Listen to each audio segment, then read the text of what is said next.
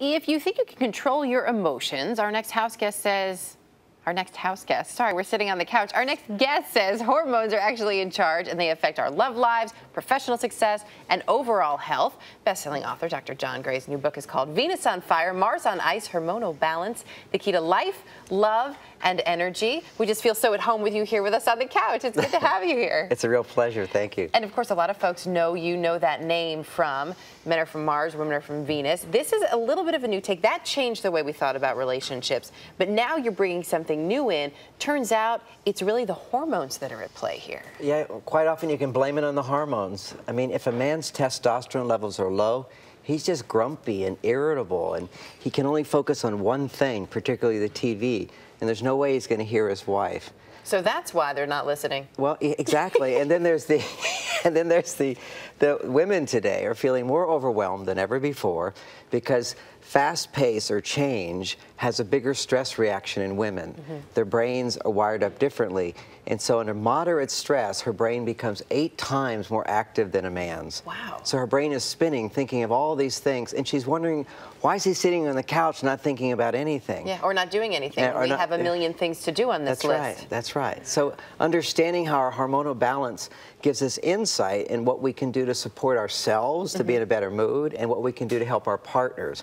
And there's a lot of information today about hormones, so I'm not talking about taking hormones. Right. Or even taking natural hormones. I'm teaching people what they can do in their lives to stimulate the production of hormones. So the hormones that are already in our bodies that help make us who we are, how we can basically work with what we have. So just, highlight a little bit more for us. You started to touch on it, but so for men, it has to do with testosterone. For women, it's oxytocin, correct? That's right. The new research shows that oxytocin is the bonding hormone, the nurturing hormone, but it has a particular effect on women and not men.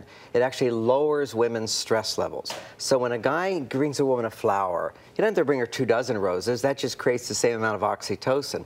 But he brings her a flower, for example, there's a surge of oxytocin, her stress level starts to go down. If he gives her a hug, if he's affectionate, if he looks her in the eye when she talks, lots of these things that men stop doing in the beginning. They do in the beginning and win her over, and then they stop doing it. Once they win us over, then it's no. It's the little things that actually make a big difference, and men don't live in that world because if you do little things for men, they really look at it as little things. It doesn't really matter much. So that's one way you can, if you're a man, you can help elevate the oxytocin well, it helps levels me understand. in the woman in your life, and then that helps bring a little bit of the romance back because women often see where the romance go in the relationship. But what about for men? How do you elevate the testosterone level to help bring up a little bit more balance in the relationship? Well, there's 2 aspects to realize what rebuilds testosterone in a man. He has to work hard. If he's out of work, that's not going to happen. But if he's working hard, he runs out of testosterone.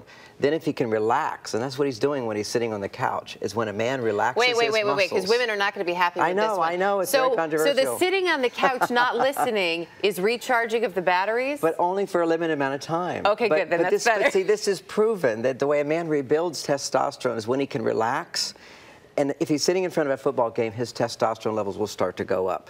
Then once they're up, it feels so good just to be sitting there. He doesn't move. That's where women come in. They need to move him, get him back into action, ask him to do things, but to know how to ask so you're not nagging. So then how do I ask properly without sounding like I'm nagging? The first time, always, it's nice. The first time, it's not a nag. The second time, you just ask as if in the same tone of voice, and when he doesn't do it or he says, I'll get to it, you know he's going to forget. Then you say, all right, I'll put it on the list. And you start having a nice little list. And now you just say, I've got the list here, and you will help pull him off the couch. The next thing is you have to let go of the notion that he should automatically do these things, because this is the way women think. They automatically do these things. You're supposed to know these things, John. Come on. 2 women, 10 women are together. One gets up to wash dishes. They all get up together. If somebody sits, everybody go, who are you? Who do you think you are? Men don't play by those rules. One guy gets up, they go, good, it's his job. We just don't have that reaction. So we need to be motivated, and women are the great motivators. And once they realize that, they can pull out the best in men.